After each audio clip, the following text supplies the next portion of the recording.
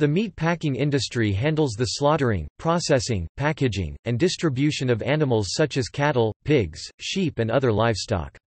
Poultry is not included. This greater part of the entire meat industry is primarily focused on producing meat for human consumption, but it also yields a variety of byproducts including hides, feathers, dried blood, and, through the process of rendering, fat such as tallow and protein meals such as meat and bone meal. In the U.S. and some other countries, the facility where the meat packing is done is called a slaughterhouse, packing house or a meat packing plant. In New Zealand, where most of the products are exported, it is called a freezing works. An abattoir is a place where animals are slaughtered for food. The meat packing industry grew with the construction of the railroads and methods of refrigeration for meat preservation. Railroads made possible the transport of stock to central points for processing, and the transport of products.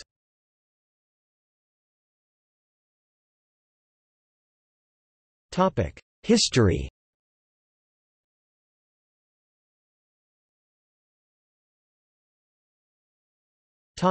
United States of America. Before the Civil War, the meat industry was localized, with nearby farmers providing beef and hogs for local butchers to serve the local market. Large army contracts during the war attracted entrepreneurs with a vision for building much larger markets. The 1865–1873 era provided 5 factors that nationalized the industry. The rapid growth of cities provided a lucrative new market for fresh meat, the emergence of large-scale ranching, the role of the railroads, refrigeration, and entrepreneurial skills. Cattle ranching on a large scale moved to the Great Plains. From Texas northward, overland cattle drives moved large herds to the railheads in Kansas, where cattle cars brought live animals eastward. Abilene, Kansas, became the chief railhead, shipping 35,000 cattle a year, mostly to Kansas City, Milwaukee, and Chicago. In Milwaukee, Philip Armour, an ambitious entrepreneur from New York who made his fortune in Army contracts during the war, partnered with Jacob Plankinton to build a highly efficient stockyard that serviced the upper Midwest. Chicago built the famous Union Stockyards in 1865 on 345 swampy acres to the south of downtown. Armour opened the Chicago plant, as did Nelson Morris, another wartime contractor. Cincinnati and Buffalo, both with good water and rail service, also opened stockyards. Perhaps most energetic entrepreneur was Gustavus Franklin Swift, the Yankee who operated out of Boston and moved to Chicago in 1875, specializing in long-distance refrigerated meat shipments to eastern cities. A practical refrigerated ice-cooled rail car was introduced in 1881. This made it possible to ship cattle and hog carcasses, which weighed only 40% as much as live animals. The entire national market, served by the railroads, was opened up, as well as transatlantic markets using refrigerated ships. Swift developed an integrated network of cattle procurement, slaughtering, meat packing, and shipping meat to market. Up to that time, cattle were driven great distances to railroad shipping points, causing the cattle to lose considerable weight.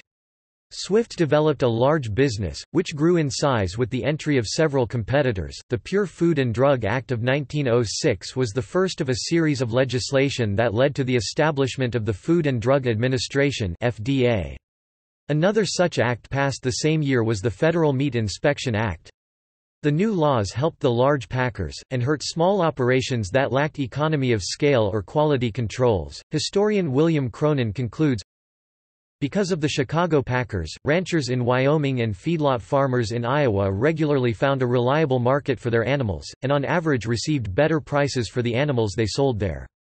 At the same time and for the same reason, Americans of all classes found a greater variety of more and better meats on their tables, purchased on average at lower prices than ever before. Seen in this light, the packers' rigid system of economy seemed a very good thing indeed.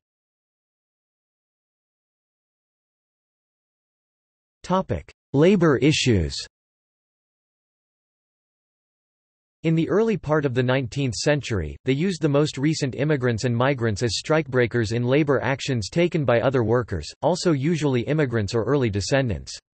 The publication of the Upton Sinclair novel The Jungle in the U.S. in 1906, shocked the public with the poor working conditions and unsanitary practices in meat packing plants in the United States, specifically Chicago. Meat packing plants, like many industries in the early 20th century, were known to overwork their employees, failed to maintain adequate safety measures, and actively fought unionization. Public pressure to U.S. Congress led to the passage of the Meat Inspection Act and Pure Food and Drug Act, both passed in 1906 on the same day to ensure better regulations of the meat packing industry as well as better treatment of its employees working there. Before the Meat Inspection Act and the Pure Food and Drug Act, workers were exposed to dangerous chemicals, sharp machinery, and horrible injuries. In the 1920s and early 1930s, workers achieved unionization under the CIO's United Packinghouse Workers of America (UPWA). An interracial committee led the organizing in Chicago, where the majority of workers in the industry were black, and other major cities, such as Omaha, Nebraska, where they were an important minority in the industry. UPWA workers made important gains in wages, hours and benefits. In 1957 the stockyards and meat packing employed half the workers of Omaha. The union supported a progressive agenda, including the civil rights movement of the 1960s. While the work was still difficult, for a few decades workers achieved blue-collar, middle-class lives from it. Though the meat packing industry has made many improvements since the early 1900s, extensive changes in the industry since the late 20th century have caused new labor issues to arise. Today, the rate of injury in the meat packing industry is 3 times that of private industry overall, and meat packing was noted by Human Rights Watch as being the most dangerous factory job in America. The meatpacking industry continues to employ many immigrant laborers, including some who are undocumented workers. In the early 20th century the workers were immigrants from Eastern and Southern Europe, and black migrants from the South. Today many are Hispanic, from Mexico, Central and South America. Many are from Peru, leading to the formation of a large Peruvian community. The more isolated areas in which the plants are located put workers at greater risk due to their limited ability to organize and to seek redress for work-related injuries.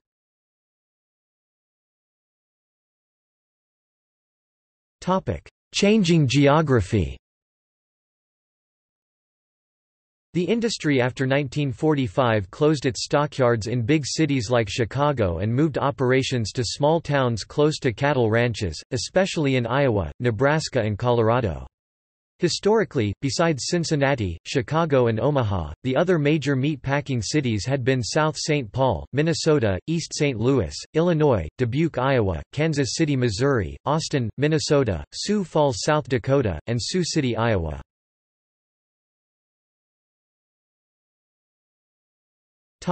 Rail to truck. Mid-century restructuring by the industry of the stockyards, slaughterhouses and meat packing led to relocating facilities closer to cattle feedlots and swine production facilities, to more rural areas, as transportation shifted from rail to truck. It has been difficult for labor to organize in such locations. In addition, the number of jobs fell sharply due to technology and other changes. Wages fell during the latter part of the 20th century, and eventually, both Chicago in 1971 and Omaha in 1999 closed their stockyards. The workforce increasingly relied on recent migrants from Mexico.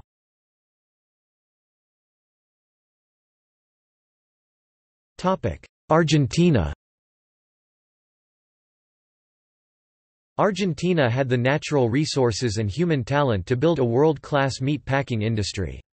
However, its success in reaching European markets was limited by the poor quality control in the production of their meat and the general inferiority of frozen meat to the chilled meat exported by the United States and Australia. By 1900, the Argentine government encouraged investment in the industry to improve quality.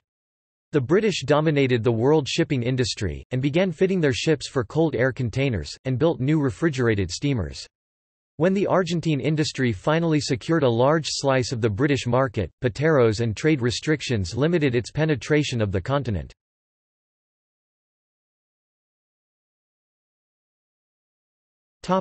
China. Meat in China moved from a minor specialty commodity to a major factor in the food supply in the late 20th century thanks to the rapid emergence of a middle class with upscale tastes and plenty of money. It was a transition from a small ration of meat only for urban citizens to the world's largest meat producer. It was a movement from a handful of processing facilities in major cities to thousands of modern meat packing and processing plants throughout the country. With the rapid growth of a middle class with spending money.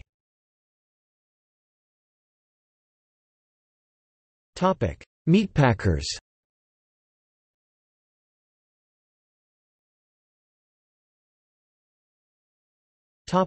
Big Four. At 1900 the dominating meat packers were Armour, Morris, acquired in 1923, Cudahy, Wilson, Swift. Big Three. In the 1990s the Big Three were IBP, Conagra Foods, Excel Corporation. Today. Current significant meat packers in the United States include, Beef Packers, Tyson Foods, Cargill Meat Solutions Excel, JBS USA Swift, National Beef Pork Packers, Smithfield Foods, Tyson Foods, JBS USA, Cargill Meat Solutions Broiler Chickens, Pilgrim's Pride, Tyson Foods, Purdue Farms, Sanderson Farms. Outside the United States, Tays Australia, JBSSA Brazil, BRFSA Brazil, Jarone Pokphand Group Thailand, Imperial Cold Storage and Supply Company South Africa, Maple Leaf Foods Canada, Schneider Foods Canada, AFCO Holdings New Zealand.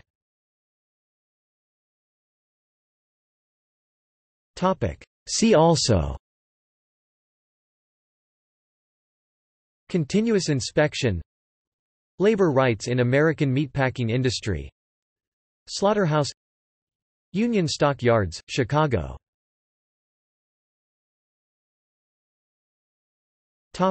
Footnotes. Further reading: Arnold, Richard J. Changing Patterns of Concentration in American Meatpacking, 1880–1963, Business History Review 45.1 1971, 18–34. Barrett, James R. Work and Community in the Jungle, Chicago's Packinghouse Workers, 1894–1922 U of Illinois Press, 1990. Cronin, William. Nature's Metropolis, Chicago and the Great West, 1991, pp 207–59. Fields, Gary. Communications, Innovation, and Territory, The Production Network of Swift Meat Packing and the Creation of a National U.S. Market, Journal of Historical Geography 29.4 2003, 599–617, online. Gordon, Steve C. From Slaughterhouse to Soap Boiler, Cincinnati's Meat Packing Industry, Changing Technologies, and the Rise of Mass Production, 1825–1870, IA. The Journal of the Society for Industrial Archaeology 1990, 55–67. Graw, N.S.B. and Henrietta M. Larson. Casebook in American Business History 1939, pp 623–43 on Armour Company. Hill, Howard Copeland. The Development of Chicago as a Center of the Meat Packing Industry, Mississippi Valley Historical Review 10.3 1923, 253–273, in JSTOR. Horowitz, Roger. Putting Meat on the American Table, Taste, Technology, Transformation Johns Hopkins UP, 2006. Horowitz, Roger. Negro and White, Unite and Fight, A Social History of Industrial Unionism in Meatpacking, 1930–90 U of Illinois Press, 1997. Kuyevich, M. Yeager. The Refrigerator Car and the Growth of the American Dressed Beef Industry, Business History Review 44-1970-460-482. Skaggs, Jimmy M. Prime Cut, Livestock Raising and Meatpacking in the United States, 1607–1983 Texas A&M UP, 1986. Wade, Louise Carroll. Chicago's Pride, The Stockyards, Packington, and Environs in the 19th Century U of Illinois Press, 1987. Walsh, Margaret. The Rise of the Midwestern Meat Packing Industry 1983, Strong on Pork Walsh, Margaret. Pork Packing as a Leading Edge of Midwestern Industry, 1835–1875, Agricultural History 51.4 1977, 702–717, in JSTOR. Walsh, Margaret. The Spatial Evolution of the Mid-Western Pork Industry, 1835–1875 Journal of Historical Geography 4 No. 1 1978-1-22. Warren, Wilson J. Tied to the Great Packing Machine, The Midwest and Meatpacking U of Iowa Press, 2007. Yeager, Mary 1981. Competition and Regulation, The Development of Oligopoly in the Meatpacking Industry. Greenwich, Connecticut, J. Press. ISBN 9780892320585. OCLC 7167708.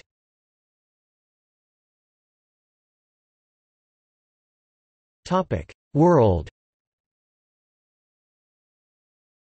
Barnes, Felicity, and David M. Higgins. Brand Image, Cultural Association and Marketing, New Zealand Butter and Lamb Exports to Britain, c. 1920–1938. Business History 2017, 1–28. Lopez, Maria Aparecida. Struggles over an old, nasty, and inconvenient monopoly, municipal slaughterhouses and the meat industry in Rio de Janeiro, 1880–1920s.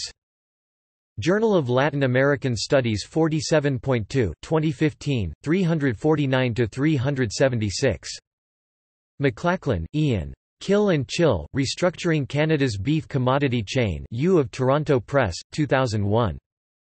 Nutzenadel, Alexander. A Green International? Food Markets and Transnational Politics, c. 1850–1914.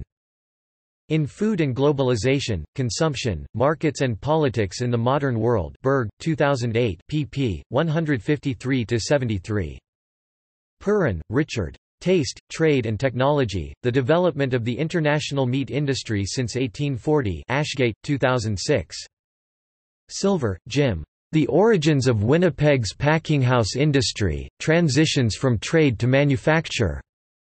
Prairie Forum Volume 19. 1994. pp 15–30 online. Woods, Rebecca J. H. From Colonial Animal to Imperial Edible Building and Empire of Sheep in New Zealand, ca. 1880–1900. Comparative Studies of South Asia, Africa and the Middle East 35.1 2015, 117–136. Yeager, Mary. Competition and Regulation, The Development of Oligopoly in the Meat Packing Industry 1981.